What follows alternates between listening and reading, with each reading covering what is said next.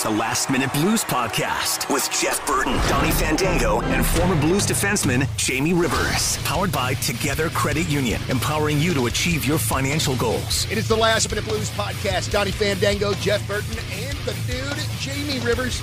Jamie, I want to say this to you, and this is going to be a no surprise for numerous reasons. But I had the opportunity very quickly to see you and your lovely lady on Sunday night at Pearl Jam. Your girl is so sweet. I definitely like her more than you. Dude, like 100%. And what's so Most awesome people do, Donnie. And what's so awesome, people, is that Jamie will start to try to ramp up to give me trouble. And she'll just be like, no. Ignore him. Go back to your seat. Just have a good night. It was so great to see you, man. Yeah. I've seen you out a couple times socially lately. Yeah. That's pretty nice. Getting out and doing some things, it's fun. I love doing it. And, my new girlfriend, she loves going to concerts and events and getting out and doing things. I hadn't been, in years. And we started going, at the end of last summer. Couple things. Chris Stapleton, I think, was our first show. And then, obviously with the perks of being at a radio station, you get a chance to go to a few more things. And it's great. It's a lot of fun. And we were kind of sitting around in the middle of the afternoon, and I threw out an eagle call. Literally, I wrote eagle call to somebody at the higher-ups here at the radio station, saying, I know this is last minute, and I am an absolute asshat. However, if you had 2 tickets to Pearl Jam, it wouldn't suck. And I thought I was going to get a go chase yourself moment. Right. And then it was thrown out to me that, yes, they were available, but I had to pregame with said person. Uh-huh. So you went to DB's and hung out with the boss. Yeah, pretty much. Yep. That's what we did. Went to DB's, which, by the way, what an awesome spot. I had a great time. The people there were fantastic. Food. How about the food? Can we talk about that for a second? Listen, that's what I was going to say. I freaking love the freaking food there so much. I only had one thing while I was there, but I overate it. Well, there's 2 things, man. I can go with the wings anytime, They looked incredible. any day, and there's definitely different flavors, but they have onion rings there that I would kill somebody for. Wow, Donnie. Dude, they are just so, you should say that. they're so We'll edit it out. light and fluffy and not greasy. Oh God, they're just so good. So they're tacos. Oh yeah, I don't know what they call it, the Jack Stack or something like that. Yeah. They got some catchy name to it. Those deep fried tacos. Okay, 4 come in an order in a little paper boat. Mm-hmm. I ordered 12. Yeah. Now I didn't eat all 12. I ate 8. So again, my girlfriend and I were sitting there, and we're like, we needed just something to eat because we were pre-gaming now, and the beverages were flowing because said individual was well on his way. So, you know what? Guess what? We had to play catch up. And so we got to eat something just a little. And somebody said, oh, you got to try the tacos. I'm like, tacos at DB's? Right. No offense to this place, but I'm like, I don't know if it seems like an authentic Mexican. My God, were they good. Man. So when I first started doing a couple of gigs there, filling in for Tony when Tony was gone for football Sundays, Mary would give me trouble walking out the door because, the ladies can be scantily clad there a little bit. Oh, it's just very warm in there, Donnie. Maybe that's it. But I would always tell her, honey, it's the food. I love the food. I don't remember what show it was, but we were out. We were downtown. And she was like, well, let's go to DB's if the food's so good. And I took her there, and she loved it. And so we've been back multiple times since, man. It is a really tremendous spot to, eat, to watch a game, to just hang out. It was great. And Ashley was like, yeah, we're definitely coming back. She's like, we're going to pack up randomly on a Sunday because the football games were all on. And she's like, we're just going to drive down to DB's, and we're going to hunker in, watch some football, eat some tacos, and have some fun. Now, I was okay, sold. The only thing I could say, though, is that the last time that I was there for football was last year when the Bills played the Colts, and the Colts absolutely ran all over the Bills. Yeah. So I might wait to go back for a minute. No, Don, the way your Bills are playing, I'd be there every Sunday. I am very nervous about Sunday, dude. We have big got game. Well, not only that, but we have got both of our corners are out, both of our safeties are out. Is Josh Allen out? He is not. Is Diggs out? No, he is not. You're fine. Thank you. Thank you for making me feel watching a little those bit guys better. the last game. I'm like, you're fine. No, wait, hang on. Before we get, because we're coming to a crescendo. Yeah. We're ramping it up towards the hockey. Yeah, towards the hockey. We'll get there eventually, I think. Probably. But that night, we were at DB's and that we saw each other was Pearl Jam. Yeah. And I had seen you in the hallway. Oh, yeah. Okay? And I am a big Pearl Jam fan. I have had the honor and the pleasure of spending time with Eddie Vedder on a personal note, like eating dinner with him in Chicago, and then watching him play an acoustic set just out of the blue, walking into a bar and saying, hey, can I have a guitar and play? And people went nuts. Mm-hmm. I love the man, love his music, love Pearl Jam. I don't know if I was blown away with their performance here. Okay. And the reason I say that is there were some songs that I really love that never got played. Sure. And I know they changed their set from show to show to show. Yeah. But I thought they would just jumble up the songs as far as like when they play them, not necessarily not playing some of their biggest hits. Yeah. And so I was kind of like, and the way they started, I wanted to get punched in the face to start the show. And there was a ramp up, yeah. And then you could take it down, then punch me in the face, then take it down, and then finish off with a punch right in the nose. Yeah. It didn't happen that way. No. It was really different. I liked it, and I was singing along, and I was there, man. Yeah. But I thought to myself halfway through, I'm like, they haven't played Jeremy. Yeah. They haven't played Rearview Mirror. Mm-hmm. I love the song Daughter. Mm-hmm. I love Last Kiss. Mm-hmm. I know that's kind of a cheesy song, but it brings back memories from when I was a kid. My dad used to play the original one. That's really awesome. And so I was like waiting for that to play. So I have some thoughts on this. I gave it a 3 out of 5, Donnie. Yeah. I know. I'm sorry. No. Listen, man. Here's the thing, okay? Inherently, I think you and I view going to see a band a little bit different, and that's okay, all right? Oh, here comes the crab sandwich. No, dude, not at all. When I go see the band, I want to go along for the ride that they want to take me on, okay? I want them to do what they want to do, all right? Yeah, I want it on demand. I understand that I am in the minority there. So, like, when Pearl Jam, and I'm not lying, when Pearl Jam played Even Flow, I went to the bathroom. What? When Pearl Jam plays Black, I go to the bathroom. These songs to me, I have heard so much. Not only have I heard them, but I played them so much that I do not enjoy them literally at all anymore. So it's when I hear some more of the different album track stuff from Pearl Jam, that's what I want to hear. Okay. You know what I'm saying? They don't play Last Kiss live very much. They really only do that every so often. I remember Eddie playing that acoustically that one night in Chicago. That's sure. He grabbed the guitar, he played it acoustically, and it floored me how good it was. And the thing, too, is, man, is like they have, at this point, I think 10 albums, so many songs. You can't just always be going to the web. I just, as a huge Pearl Jam fan, I just don't have to have Daughter or Jeremy or any of those for me to be happy. Well, there. You're not invited to my Pearl Jam party. But I loved it, man. But also, too, you have to realize this about me, too. Because, like, when I knew that Yellow Ledbetter was going to be the last song or one of the last songs, that's when I started going to the car to beat traffic. Okay, Donnie, I am seriously in shock. I thought you were messing with me at first. No, man. Who the hell goes to the car when Yellow Ledbetter's playing? Me. Who goes to the bathroom when Black is playing? Me. Who goes to the bathroom when Even Flow is playing? Me. Something wrong.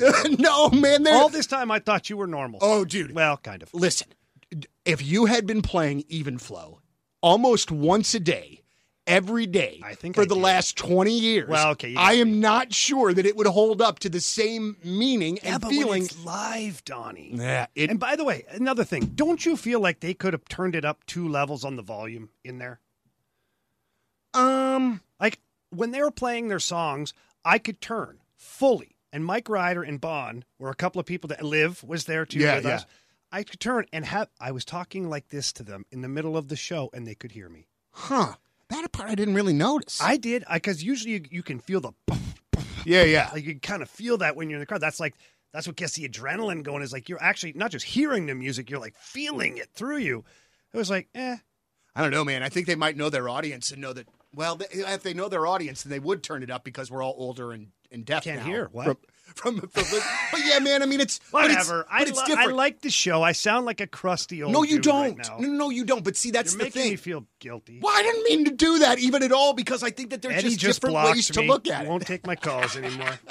But like, I honestly, I love that band so much. I mean, like high school, as you can imagine, was a little rough for young Donnie. And it was clinging to bands like that really helped me through. So that first record especially is so very near and dear to my heart. I'll never forget it. I was playing junior hockey.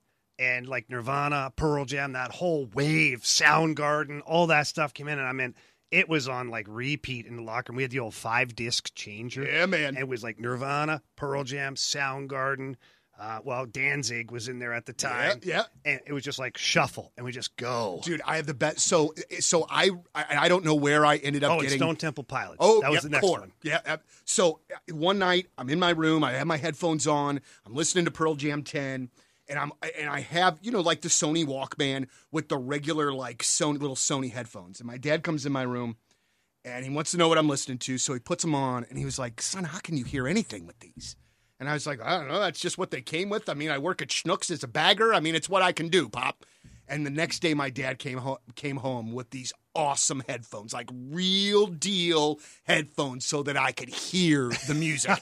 And man, that was a game changer, man. Man, that was a game changer. I didn't know how crappy those little headphones were. That's and awesome. So I'll never go back. You know what I mean? Yeah. But it was just, man, but I think one of the things that I want to talk about, because I think we all kind of perceive those situations a little bit differently. You know what I'm saying? And I think I think that's all right. It's fine.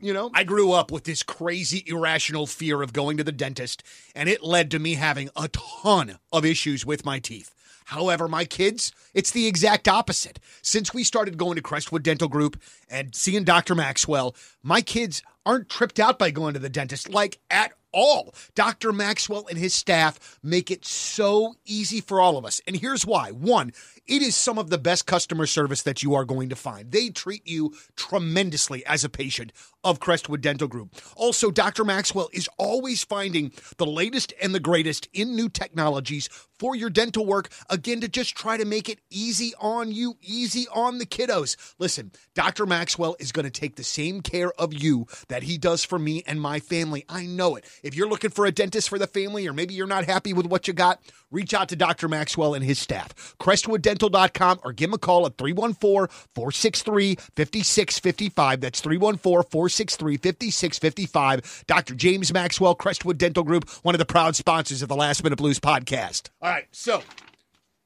maybe some Blues hockey talk? Yeah, how we talk about hockey? Since we were at Enterprise Center for the show. Yeah. And I was looking around. It's weird because when they configure it for the rock show, you're trying to figure out, well, where the hell am I in the arena? Where do the benches usually go? Right. And so Blues hockey is here, Donnie. Yeah, so I'm going to say this, and it's going to come out wrong. Of course you are. But I'm going to say it anyway. If things would have happened in a different order with Marco Scandella, we could have kept David Perron. Well, yeah, but if my aunt had balls, she'd be my uncle. Okay, Donnie, come on. I guess you're right. Like, come on. You're right, man. I just saw. You know what? It got me. I saw the picture of Perron in the sweater yesterday with the Wings helmet on, and I was like, he looks good, don't he? He really does, man. I hate it so much. He looks really good, and I hated it. That's all that is. But I think, the one good thing about this, over the course of the last couple of years, we have been big fans of Mikkola, and we have seen hints of goodness from Scott Perunovich. So it really... He's got a long way to go, Donnie. He's got a long way to go. Perunovich does. Yeah, he does. Talk to me. So let's go back to your first comment about Scandella, because some people were confused with that too. On the fast lane, they were texting in like, why would... One, Scandella wasn't hurt when free agency hit. Right. So how can you even predict that? You can't. You cannot. So that's why, unfortunately, you couldn't keep David Perron. Had it happened before that, probably could have had a chance, although I don't think LTIR would have even kicked in because it's free agency time. That's right. It would have. I don't know the rules. I'm not going to pretend to be the guy that does. It didn't work out. It is what it is. Yeah. Now, moving forward, Niko Mikkola showed us a lot last year. I liked the way he played. I thought he was overwhelmed towards the second half of the season playing in a top four role. That's okay. Mm-hmm. He's a young defenseman. He had never been in that situation before, and he was being put out there in matchups that were overwhelming. I've been there. It's hard. Mm-hmm. Night in and night out to play against McDavid, McKinnon, you name it, Blake Wheeler, Scheifele, like all the Kachucks, the Goudreaus, all the best players in your conference. You can do it sporadically. Mm-hmm. You can elevate your game. But night in and night out, those are hard minutes, man. So the guys that play that shutdown role, people don't know how hard and taxing it really is, both from a physical standpoint and a mental standpoint. You have to think the game twice as fast to defend somebody who's thinking the game at a turbo level. Think about that for a second. Nathan McKinnon, Connor McDavid, Leon Draisaitl. These guys operate at warp speed with their hockey IQ. It's incredible. You have to be twice as fast to be ahead of them in order to defend that. Yeah. So that's a lot on a young guy. And I felt that he really came into his own, being put back in the third pair alongside Robert Bortuzzo. Mm-hmm. I think that they're both big guys. They both play with some sandpaper. They block shots. They're really good penalty killers. I thought it was great. So when I say Scott Perunovich has a long way to go, he does. Mm-hmm. Think about last year. He came in, played pretty well. Then he kind of had some ice time taken away. Not taken away, just his ice time diminished slightly because you couldn't trust him in certain situations, which is natural. I remember being that guy. Mm-hmm. I came into this league as an offensive-minded defenseman, and they weren't going to trust me in defensive situations. And when they did, sometimes it worked, sometimes it didn't. Mm-hmm. They can't afford that. The Blues can't afford to have a sometimes it doesn't work when in a league that every game is so important now. So Scott Perunovich has a lot to prove. We talked to Craig Berube on the fast line yesterday. He's like, look, he needs to be better defensively. That's the bottom line. Mm-hmm. He can run a power play. He can pass the puck. He can join the attack. He can do everything that involves playing offense. Where he gets lost is playing on the defensive side. And when you're a small guy like that, you have to defend in a different way. You can't afford to rely on your strength. So if you guess the wrong thing or miss the guy slightly and you're a 6'4", 6'5" guy, you can make it up. You can make it up, or you can block him out, or whatever it is. One stride and a stick length, you back. You got a chance to poke the puck away again. When you're Scott Perunovich, you got one shot at it. Mm-hmm. And so Scott Perunovich, what he has to do is stay above the puck. What that means is stay between the player and the net. He can't have himself in a situation to where he's defending side by side or behind a player. He ain't gonna win that battle. Okay. So let me ask you this. This is probably a stupid question, but no, never. There are no stupid questions. Nah, I've got some. How does Perunovich get better at that? Like what's the process? It's more reps, and realizing that he's playing with the best players in the world. And I remember going through this transition when I was playing with the Islanders. I left St. Louis. I was playing regular shift, but I went to the Islanders. I became a top 4 defenseman. I became a top 2 defenseman. I played alongside Zdeno Chara. We were the shutdown pair in the Eastern Conference at that time that had teams like the Legion of Doom, Philadelphia Flyers, Eric Lindros, John LeClaire, Michael Renberg, Jaromir Jagr, Mario Lemieux, all of these guys, massive individuals. Yeah, big boys. And I'm not a big guy. Like, I'm a big guy. I'm not that kind of big. I'm 6'1", at the time, 215 pounds. Big-ish. Those guys are 6'4", 230, 6'5", 225. You got to learn how to defend, how to stay in front of them. Yeah. And so that's the one thing I learned quickly is you cannot be side by side or behind a player that is that big and that good because now you're taking a penalty or you're getting scored on. So you have to stay out in front of them. You got to make sure that you have good angles. Don't run right at a guy because you're not going to overpower him physically. You're just not. Now, when you get a chance to run him through the boards and you have that opportunity, make it hurt. Absolutely. But you've got to stay in front of them. Always kind of re-attacking, reloading, as they call it, in front of the guy. Would you see a chance maybe for Calle Rosen to be up here and Perunovich to go back? Oh, no, I Springfield? absolutely see that. Look, if I'm the St. Louis Blues right now, my top 7 are Krug, Falk, Leddy, Parayko, Mikkola, Bortuzzo, Rosen. Perunovich is going down to the minors. Right? Okay. And it's not because I don't like him. Right. Oh, absolutely. I want him back up here fast. There's more work to do, though. He's got to take a regular shift. He's got to play against all the best players in the American League defensively. Last year when he went down, he ran the show. He's leading the league in scoring at one point, but all that was offense and power play. I don't care about that right now. Right. If I'm Doug Armstrong, I don't care. I know you have that in the well. I need you to learn how to play defense. I need to be able to play you in a regular shift to where if you're playing against some of the top players, you're able to defend. If you're playing against third and fourth liners who are big, burly dudes, think about Pat Maroon. Just think about the big rig. How's Scott Perunovich going to defend that? Oh, boy. It's difficult, right? So, someday you think like that. Wayne Simmons, like some of the big, dude, Milan Lucic, like go through every team. They got some guys who are like, oh boy. Right. I just have this image in my head of Perunovich bouncing off of one of them. Well, yeah, but that would be a big mistake. Don't play that way. Right. Don't play the physical game. Play the outsmart game. Stay in front, stick on puck, good angles, take away time and space, not try to run a guy through the boards because that won't work. So that's the way I kind of view it coming into training camp. Now, they just started. They have preseason games coming up. Scott Perunovich may have done his homework this past offseason. And if he did, we'll see it in preseason. And he'll be matched up against some of the best players that they can possibly do it because they're going to want to see it. Right. And if so, then he'll edge out Calle Rosen. Calle Rosen will go down to the minors because he's Mr. Dependable. He'll go down there. He'll do the same thing he does up here. And Scott Perunovich will get opportunities alongside Nico Mikkola for that spot in the third pair. Boy, oh boy. I'm so stoked hockey's back. Like, I just love it so much. So going forward, so like if you're an established player, how are you viewing training camp at this particular point? How are you making sure you're working your ass off, but then at the same time, it's a long friggin' season, man. Yeah. Hopefully you're going to be playing until June. How do you balance that out? What's funny is there's only a few seasons in my career where I ever felt established. I gotcha. For the most part, because I was a third pair defenseman. You were always fighting. How the hell are you established? There's a new crop of young guys or free agents or guys, they're coming in and take your job. So I never felt at ease for them. Well, I shouldn't say it. Very seldom did I ever feel at ease. There's a couple of times where I had multi-year contracts and I knew I was there, but you still have to prove that you're worthy of being there. So for me, it was always getting out there and proving I'm so much better than everybody else that's there for that job, for that particular spot. Mm-hmm. Now, as an established guy, when you're like a Ryan O'Reilly, Colton Parayko, Torrey Krug, man, you're just trying to stay out of the way. I mean, you really are, because it's an unpredictable, dangerous thing to be playing in preseason. You've got guys that are out there trying to make their mark, and some guys who don't know what the hell they're doing, and they're flying all around. They're unpredictable. Last thing you need is to get clipped by somebody like that. So you're trying your best to get your reps in. In practice is probably more important, to be honest. Mm-hmm. That's where you're going to get the rust, knock the rust off. In the preseason games, yeah, you're trying to do your thing, but you're trying not to get hurt either because it's not worth it. Yeah.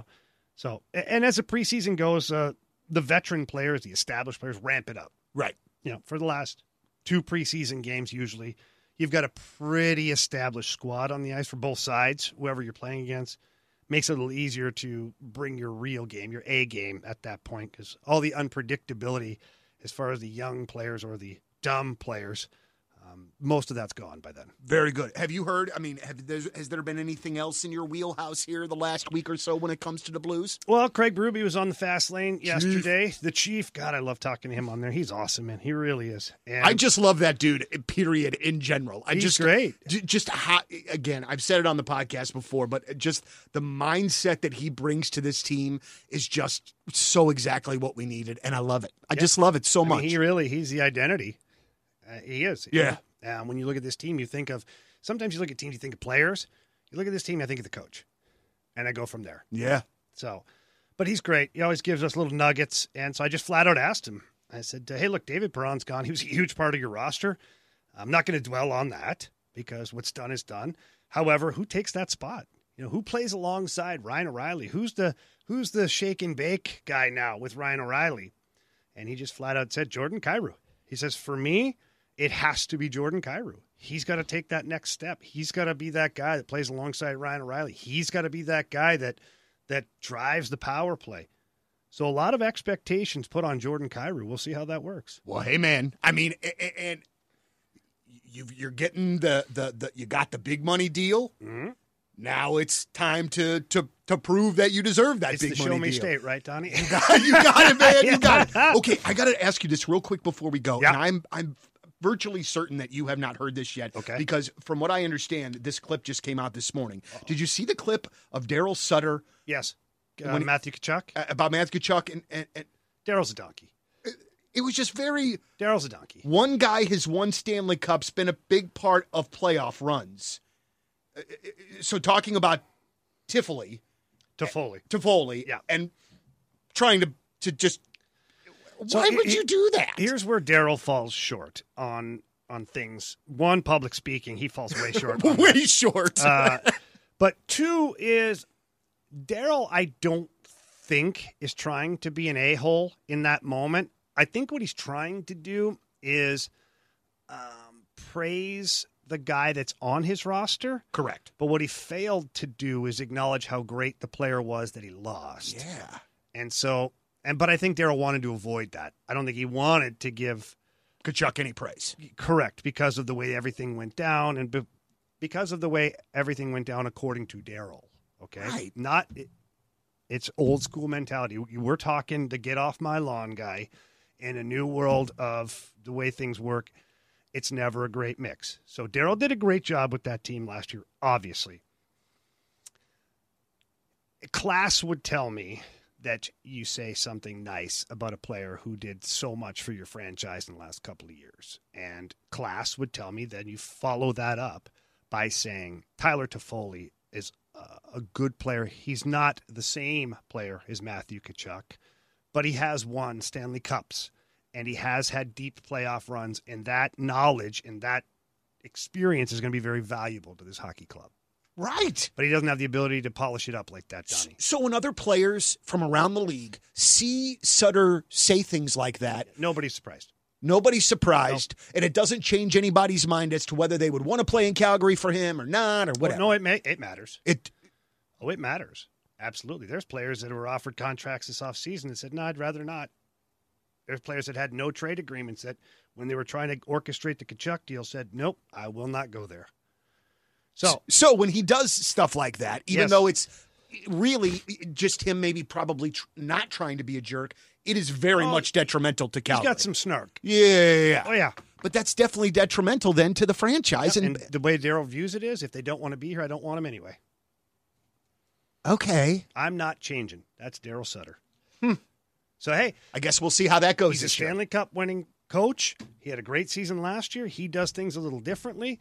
I don't, as you know, my philosophy with coaching and just life in general is much different than Daryl is. You smile more. I do smile more. I have a pretty good time in life. But, hey, it is what it is. Absolutely so. For our good buddy, Jeff Burton, Jamie Rivers, Donnie Fandango. It's the Last Minute Blues podcast. As always, let's go Blues. The Last Minute Blues podcast. Hear more at 1057thepoint.com. Powered by Together Credit Union. Empowering you to achieve your financial goals.